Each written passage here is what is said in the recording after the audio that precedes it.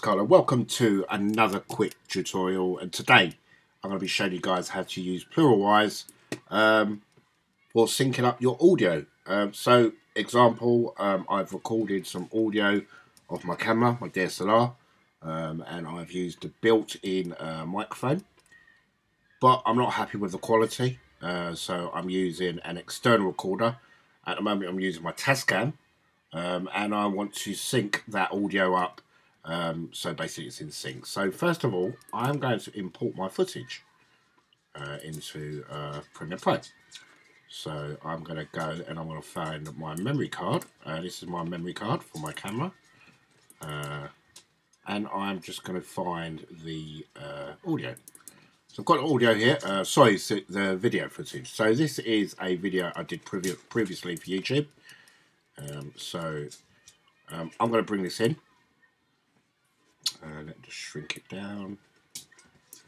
And I'm going to bring in the audio clip which I imported from my Tascam, my external recorder, which is now on my desktop here. And I'm simply going to drop it in to my timeline. I'm going to open my first timeline. It's my audio. Let's just make that smaller. And I'm going to open up my Tascam audio. So the green is the Tascam, the external recorder, and the blue is the sound from the camera. So this will be in sync, this won't. So if I was to play that back. Hello there, it's Carl, and welcome guys to another video. Totally out of sync, guys, right? So I thought to sit down, as you can see. So it's totally out of sync. Now, once you get Pluralwise, obviously you're going to install it. Mine is for Premiere Pro. Also, you can use it with Final Cut, so on and so on. This one is purely teaching you on Premiere Pro. So, like I've just said, guys, we've got our microphone footage and we've got our audio footage from our external recorder. So I'm going to come up to Window. I'm going to come up to Extensions, and here installed is Pluralwise 3.5. So I use Pluralwise 3.5 at the moment. Not upgraded to 4 yet, because this is doing exactly what I need it to do. So I'm simply going to open this up, click on that, and it's brought up this little box, and it says Pluralwise needs to save your project to continue. So I'm going to continue because it's saving my project. And now it's saying to me Pluralwise is going to open, which is just here. And here, as you can see, I've got my video clip, which is in Premiere Pro, and I've got my audio clip from my Tascam. So I'm simply going to make sure I click on my audio. So if I play it now, it's going to be totally out of sync. Now I've got the clap. That is so I can find my high points for my video, so I know where the video starts. But you can see it's totally out of sync.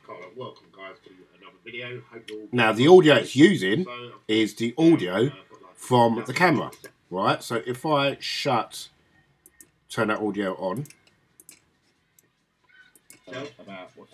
and I turn the audio for the camera off, sorry, and firstly, you can see it's out of sync. Right, so what I'm going to do is I'm going to reset that, right, and then I'm going to simply hit on synchronization, and now if we play it back, boom, it is synced it up perfectly. Absolutely amazing piece of software. If you've got an external recorder, you can't go wrong. It's so simple to use. But you can see now it's synced perfectly. Now to get it back in Premiere Pro, I'm going to go to Export to Timeline. You've got some settings here where you want to export it to. So if you're using Final Cut Pro X, you would export to that. 7 Media Composer, so on and so on. But because I'm using Premiere Pro, I'm going to export it back to Premiere Pro. I'm going to create sequence with replaced audio and click export. And what it's going to do, it's going to create another folder here. So now I'm simply going to delete this piece of footage. I'm going to get this piece of footage with the synced audio, drop it in my timeline. As you can see, it's green. It looks totally different. But now when I play,